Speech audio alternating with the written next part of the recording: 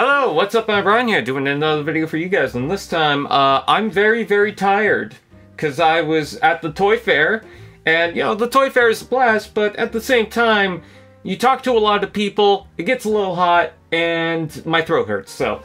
Anyways, I got some stuff. We're going to take a look at that stuff. And quick shout out to Evangelist Danny Dolphin and I'm Amazing Mason because they were either selling stuff or they were there, and yeah.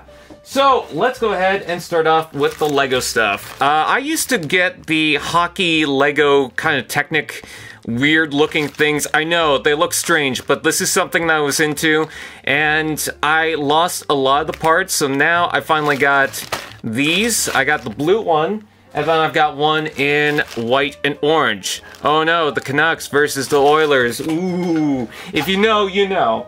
Anyways, moving on, I also did get an Exo-Force set. It's one of the later Exo-Force sets, but it's one that I didn't have, so I thought, hey, might as well get it. I can't remember the name exactly, but there's the number. If you want, you can search it up for yourself. I don't care.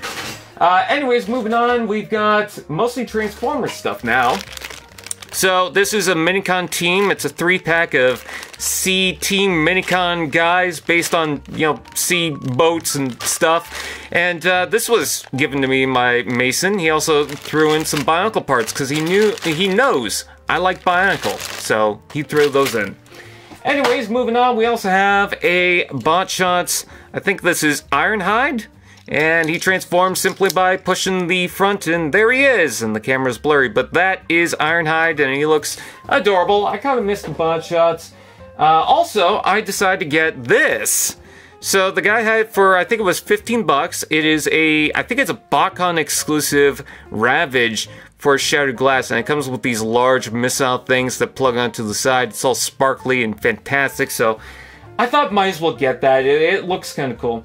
Also from Mason, I decided to get two of his customs. So he repainted an Optimus Prime and the Energon Megatron into the unused, canceled colors from the Energon line. So yeah, this Optimus has a bunch of white, this Megatron has black and green and yellow. It looks more like one of the Unicrons.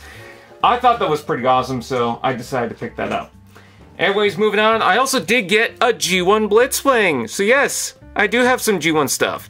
This was 15 bucks. It's a reissue, but still that's pretty cool. I'm very happy about it. Some of the stickers are missing or scraped off, but you know, that's stuff I could fix. And I mean, it's Blitzwing. He's heavy too, wow. And he comes with the accessories as well.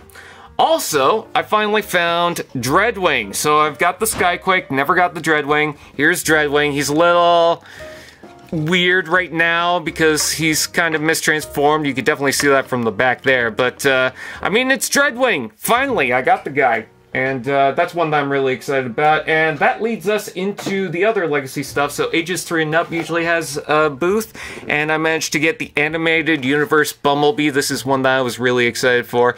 He's super tiny, but you know, that's fine because it's Bumblebee. He should be super tiny.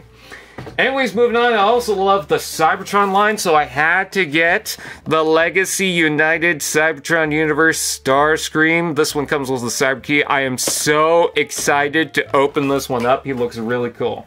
Now, this one I didn't get from Ages 3 and Up. This was from another booth, but still, you know, it's in package. I got the Autobot Ratchet. When I was about to grab this thing, it went out of stock everywhere, so I couldn't get it. Now I finally have it. It says $50 on the top there, but I actually managed to get this to $45. So yeah, that's not too bad.